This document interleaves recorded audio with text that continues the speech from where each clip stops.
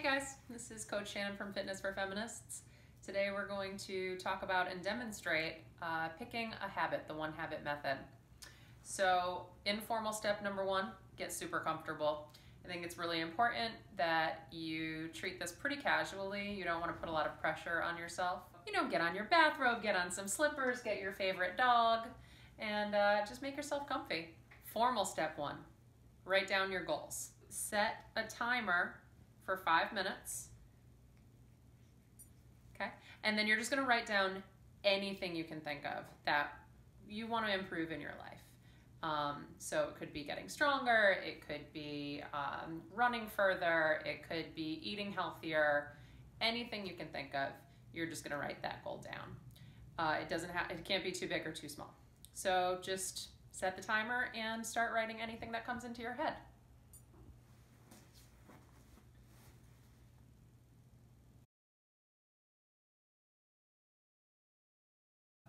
I've wrote down a bunch of things that I think would make my life better. And now step two is going to be to read through those things and decide which is the one thing that I want to work on right now. Oh boy, it's hard. It's hard to avoid working on everything all at once, right? And that is part of the discipline, but it's part of trying to really focus on one habit at a time so that you're not stressing yourself out, you're not trying to make too many changes and then just falling back into old easy habits. So I think right now what I want to work on is stress management. So now I get to move right on to step 3, which is to break down your goal, your main goal, into smaller process goals, also known as habits. So I'm gonna use the same piece of paper, but I'm just gonna turn the page and then I'm going to write stress management, better stress management at the top. So stress management is what I would call a product goal. Less stress would be a product goal. A product goal is something that you get at the end. It's like, I got $5, that's a product. I deadlifted 250 pounds. That's a product.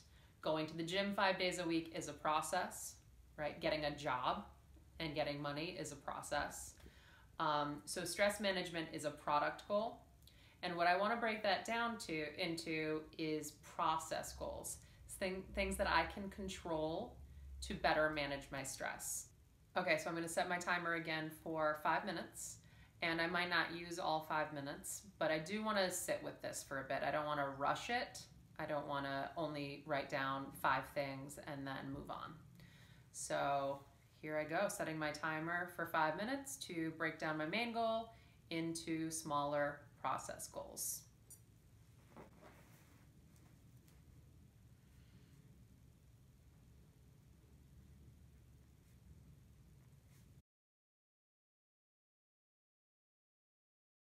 I have done step 1, which is writing down any goal I can think of. Step 2, which is choosing one of those goals, the one that's most important to me right now that I want to start working on. Step 3 was breaking that goal down into smaller process goals.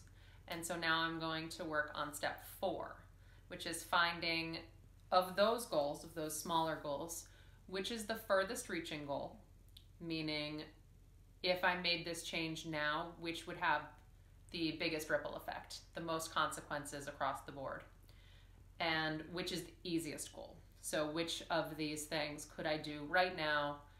It wouldn't take that much work.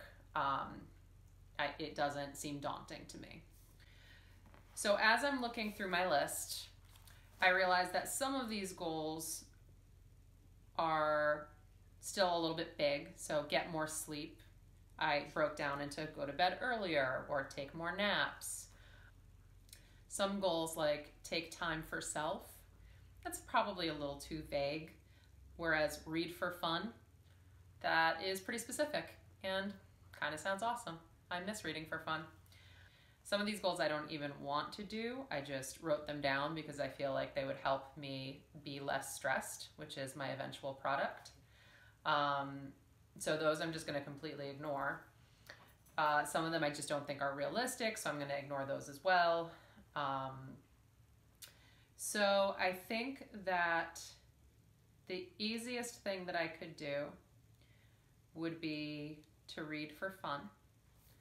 So that's nice because it would be taking time for myself, doing something that I enjoy, and just thinking about it makes me feel happy. Something that I think might have the furthest reaching effect would be to meditate. So setting up a meditation practice and sticking with it. I have tried to do it before. I find it very beneficial. I find it really hard to stick to. Whereas reading for fun seems like it's going to be fun, so it's not something that I have to talk myself into. Meditating is hard. It's hard when you start. It's hard to sit quietly and listen to yourself breathe. I'm moving on to the back half of step 4, which is choose between those two goals. So if I want to choose to meditate right now, if I want to set up a meditation practice, because that's my furthest reaching goal, probably I'm feeling pretty motivated. If I want to just start reading for fun, probably I'm feeling a little overwhelmed with life and I just want to pick the easiest thing because I want to be successful at something. I think this will make a difference. I think it will make me feel a little bit better, have a little more work-life balance. And so I'm going to choose the easier thing. You don't always have to go for the Grand Slam. You can go for first base. I am going to choose reading for fun. So now we're going to move on to step 5, which is to figure out how you're going to measure your goal. And I need to both figure out how I'm going to measure my stress level and also how I'm going to measure whether I'm successful at reading for fun. And don't worry, it won't make reading less fun just because I'm measuring it. It's just a way for me to make sure that I'm staying on track with my goals and that my habits are actually helping me reach my ultimate goal of having less stress. What I would recommend for something like measuring your stress level is just using a 1 to 10 scale. So maybe at the end of the day, you are just writing down from a 1, meaning totally not stressed at all, to a 10, you thought your head was going to explode throughout the day. Just characterizing the day, simple 1 to 10 scale. You want to be able to track that to see whether or not your general stress level is going down. And then because I haven't been reading for fun at all really in a while, maybe I'll start with 10 minutes a day. And so I'm just going to set aside time. I'm going to put it on my to-do list as something that I want to get done. I'll set aside 10 minutes where I just get to sit around and read a book. And then maybe I'll try to increase my time as I get more used to sitting down and reading in the first place. I'll just have a checklist right next to where I'm tracking my stress level. Did I do my reading for the day? Yes or no? And then, give it a few weeks. Once it becomes a habit, see if it's helping your stress level. And then you can do the process again. You can look at this list again and say, all right, I've been reading for fun. Now it's time that I am going to make better use of my to-do lists. Sure. And then work on that one habit for a few weeks. Ultimately, the goal is to be less stressed. But what you're going to do is work on one thing at a time in order to get there.